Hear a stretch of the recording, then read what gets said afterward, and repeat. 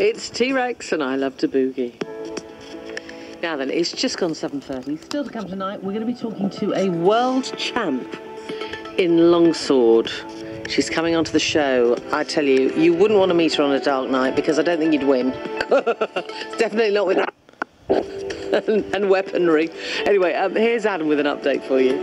Thanks, Georgie. Good evening. In Derbyshire, the M1 northbound remains blocked after a vehicle caught fire between junctions 30 and 31. Works up to Sheffield. There's also 2 lanes closed on the opposite carriageway between Sheffield and Worksop.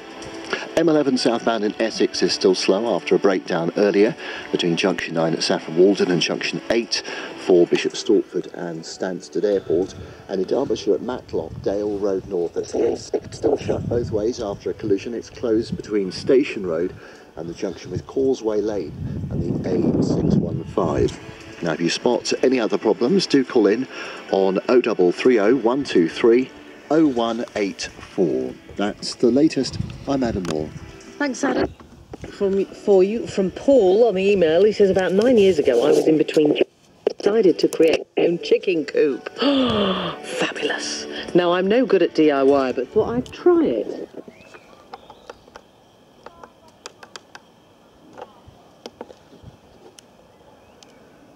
Was well surprised. It remained standing 2 months later. We did have 2 chickens, but sadly lost one before Christmas. Oh no, the other chicken is still using it. Oh, you see, Desres for one, detached, Paul.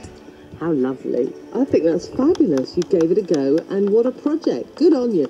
Tell me about your projects, your passion for... 333, start your message, Georgie, or via the email like Paul's done tonight, georgie@bbc.co.uk. This is Alice Merton and No Roots.